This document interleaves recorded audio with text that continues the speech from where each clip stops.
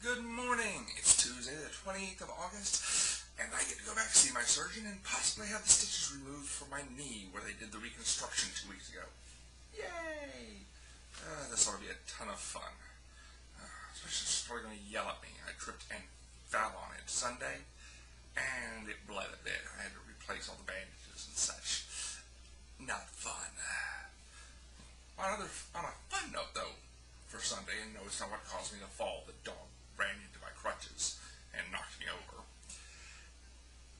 I've been waking up for months now at the same time every morning. Actually, I've been doing it for years. It goes with being in the Army. Or so I thought.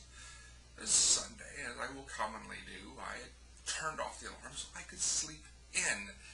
And as commonly happens, I woke up actually a little bit early. I woke up just ahead of when I normally get up during the week. And I heard my alarm, which was weird, because it was sitting next to me and off, but I could still hear it. Now, here's the entertaining part. We have a green-cheeked conure named birdie. We got him for about 4 years. He has refused to learn a single word in the entire time frame. It is really annoying.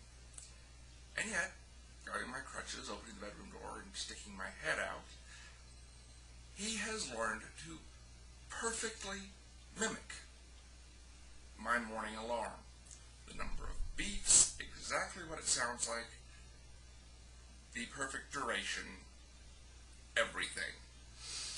So, I've actually got to wonder if it's my military training and just, the ingrained indoctrination of why I wake up at the same time every morning, or if the little SOB isn't going off to respond to the alarm every morning, whether the alarm goes off or not.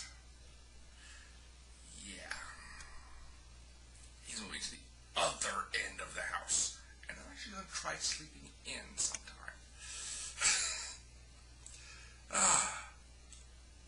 The funny Sheridan out of the way, though, the Make-A-Wish Foundation has gotten in cahoots, gotten in league with the 501st Legion from Star Wars and the dentedhelmet.com, which I had no clue who was, but apparently is a helmet and artistic design company.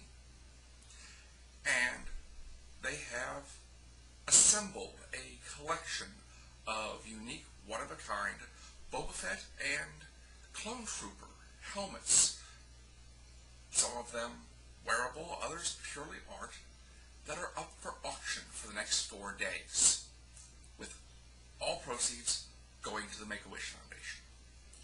In case you don't know what the Make-A-Wish Foundation is, I included a link down in the description, so I want to bring that to you, bring to your attention. Go take a look. Some of the prices have really skyrocketed, but then again, they've actually got a couple signed by George Lucas himself. Or, in other cases, such as this one, it's actually signed by the ladies involved in such things as this Clone Wars comics and things such as that. Go take a look for yourself. I hope you have a wonderful day. Until I see you next time, and even after, I am the Articulate Grunt. Keep your heads down. Take care of yourself.